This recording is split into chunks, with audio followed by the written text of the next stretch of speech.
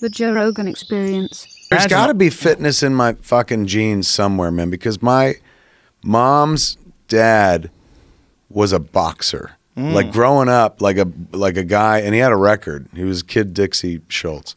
Growing up, like in my grandmother's house, there was a picture of a guy like, wow, in that position with trunks, but old timey like. And I was like, "Who's that?" And she's like, "That's Grandpa." And he didn't look like Grandpa, so I never associated it. But he was a boxer. Well, like that would be a ring, fun thing for you to do too. Ring. Not even box somebody, but have someone hold pads for you, and you learn how to punch and hit pads because it's exciting. It's fun to do. It's like an interesting thing to do. And you hit things like Batman. That's how you sell it. Does Batman hit pads? He hits fucking injustice and crime, right. and shit like that. My boxer grandfather. I want to see if you agree with this theory. Okay. So you've been the man in the ring, so to speak. You've been at the epicenter of attention of 1,000, 5,000, bunch of people as a man on stage. Even the man in the ring sometimes when you're doing a UFC event and stuff like that. You know what it's like, the surge, the energy that comes from like, I'm here and I got their attention and I command the fucking room. It's part of why we do what we do. My grandfather, having been a boxer, must have felt that, right? Like fucking probably way more than I feel when I walk up on stage or on the Reboot Roadshow tour. I'm like, oh, I feel clever sitting in the back watching the movie with the audience and hear him laugh. This is a guy who is like, I'm the man in the ring. And like, it's all up to me and my fists. And I could be a god or a goat tonight. And then it becomes primal and there's pounding and shit like that. You would imagine if you got in the ring, and he pursued it enough to have a record, there must have been some sort of call, some sort of satisfaction to it all. Maybe. Sometimes people do it for money, right? Maybe this guy, no. Been a way to make a living, no? This guy, I don't know. I mean... You don't think he did it? I think he was hoping for purses, but I don't think it was just like this or mailman. Although that's where the story's kind of going. Not mailman, but... This was a guy who boxed professionally. And the story was that my grandmother, like when they had their first kid, my Aunt Virginia, my grandmother was like, you can't be a boxer anymore. And so he was like, all right. And then he stopped being a boxer. And then my grandfather became a custodian in the Newark courthouse. And every day he would like get dressed up in a suit and take the bus to the Newark courthouse. They lived in a different section of Newark, and then he'd put on his custodian outfit and like clean the toilets, sweep the floors and stuff like that. Noble, salt of the earth shit. So my whole life I never questioned this. You know, your wife says you quit and you quit and stuff like that. Until I became older and I became something of the man in the ring myself.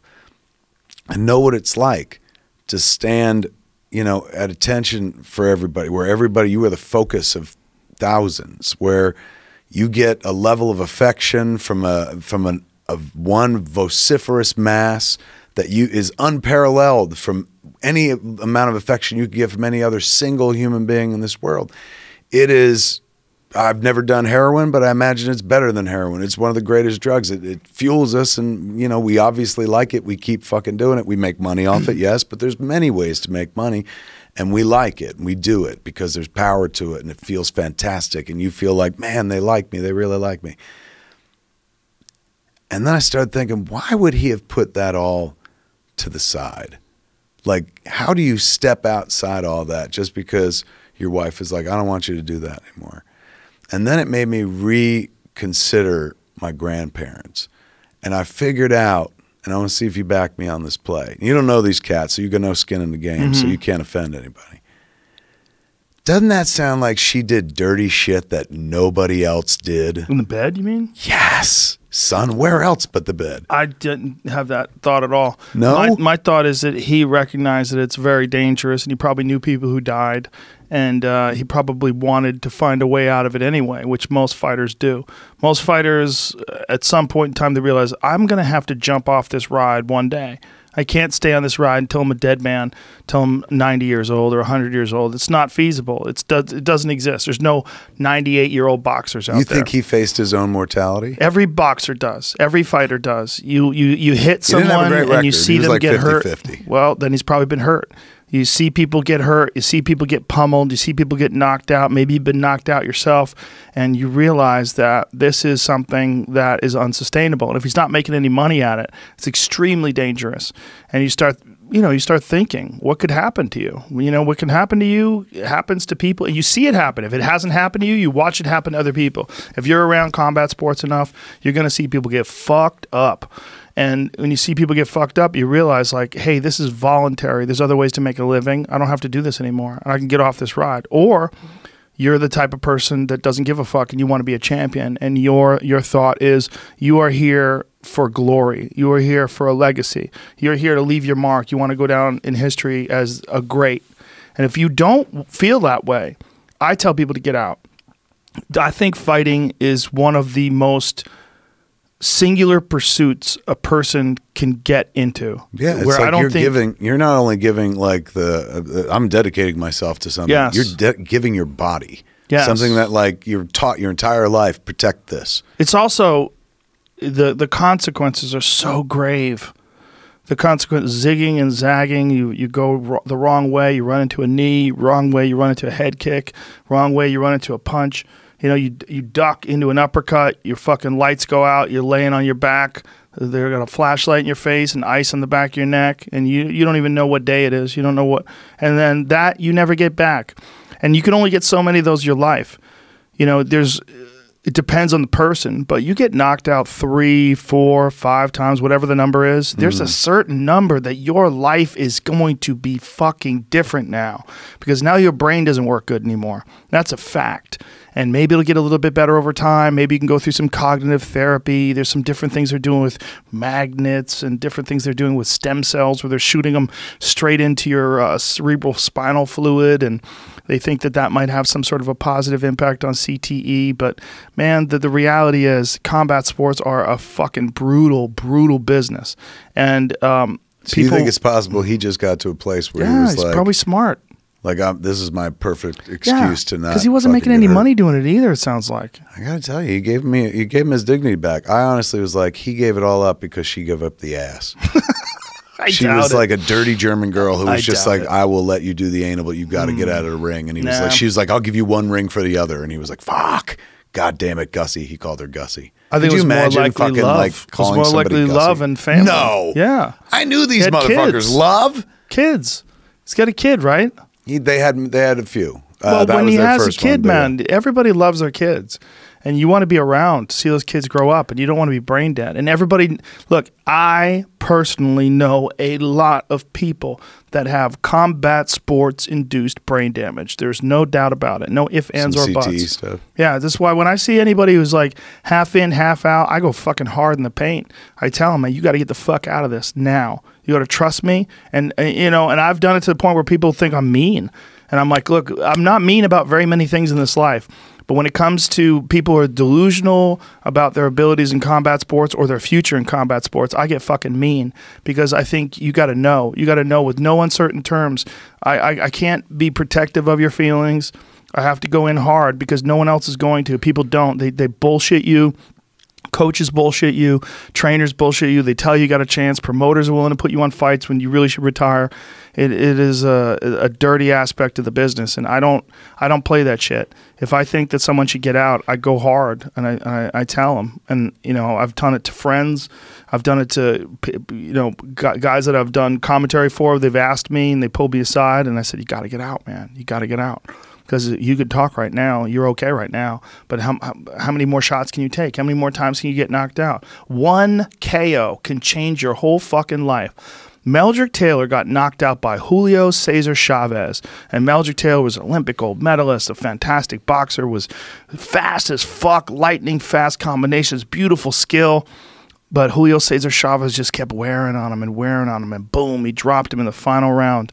And they stopped the fight with like seconds to go in the fight. Richard Steele stopped the fight. It was a big controversy. Like, oh my God, how could he stop the fight? Meldrick was ahead in the scorecards, and there was only a couple seconds to go, and Meldrick would have won a decision.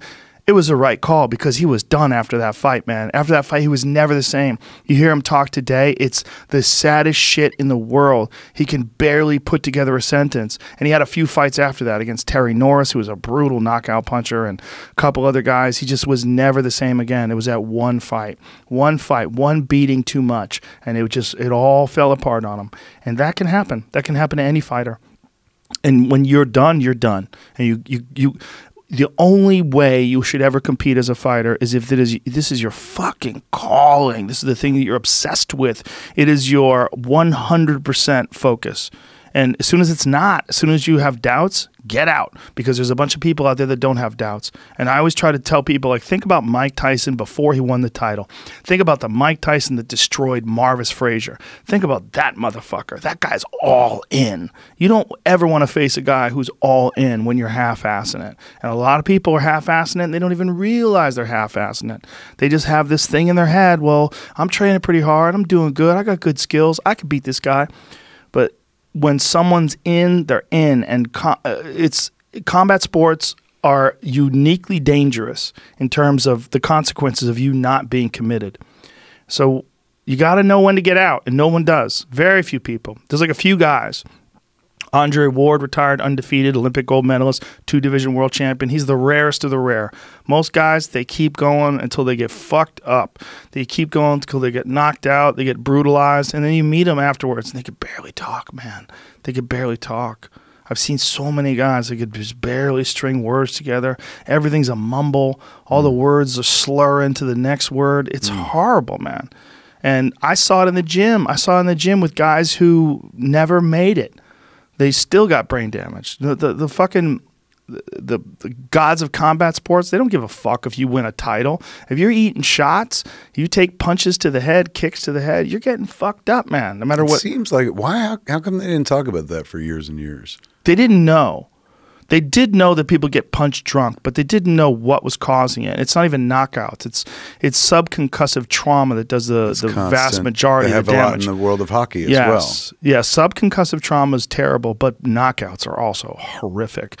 And then for me, my discussions with guys like Dr. Mark Gordon, who's an expert in traumatic brain injuries, and he works with a lot of soldiers, and he runs this TBI foundation to deal with injuries that soldiers and football players and fighters face, and his descriptions of it will scare the fucking shit out of you. I mean, he's like people can get brain damage from fucking jet skiing.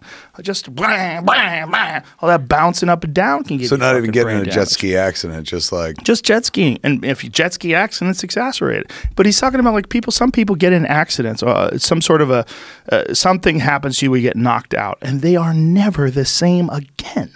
This is a real thing. You can get a shot to the head, a golf ball, somebody misses, they crack you in the head with a golf ball, right? You get hit with a line drive. That kind of shit changes people forever, forever. So your grandfather probably wanted out. First, all right, some thoughts. Number one, Sober October gives you a different Joe Rogan. Yeah? Oh my God, you're so dialed in. It's beautiful. You're the Ken Burns of combat sports. I can listen to you spin yarns, tell tales. You know what? That's unfair to Ken Burns. I call you the Gene Shepard of. I don't know who that is, but I hope he's awesome. You love Gene Shepard. Remember Christmas Story? Yeah. He's the guy that narrates Christmas Story. He wrote the books, the essays that it's all based on. My other thoughts. That is far more dignity than I ever afforded my grandfather. I appreciate it. My mom is going to appreciate that. And then fourth, fuck, I lost my point, but I thought I hit enough of them.